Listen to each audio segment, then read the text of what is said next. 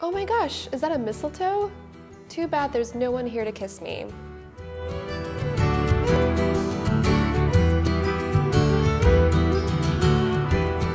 Today I have the mistletoe, and most of you guys, of course, are familiar with the mistletoe from Christmas time where you can smooch your crush right underneath it.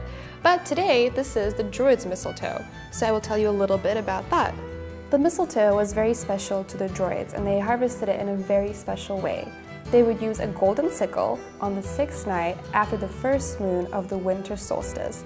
And right afterwards, they would give it out to all the people to make sure that everyone got a little piece of the mistletoe's special qualities. Mistletoe berries also represent Frigga's tears, which she cried after Loki shot and killed her son Baldr. So it is also a very important plant in Norse mythology. Even though mistletoe is very highly regarded in a lot of different cultures, it is highly toxic and you should probably never ever eat it.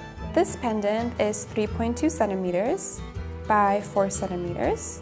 It is silver, and you can see the berries right here and the little mistletoe leaves hanging up on a chain. Very pretty and very symbolic. If you're interested in this piece for all its wonderful symbolic value, make sure you check out the link right below the video. And we love to hear your comments. Make sure you hit us up, and we'll see you next time on The Path of Mortals.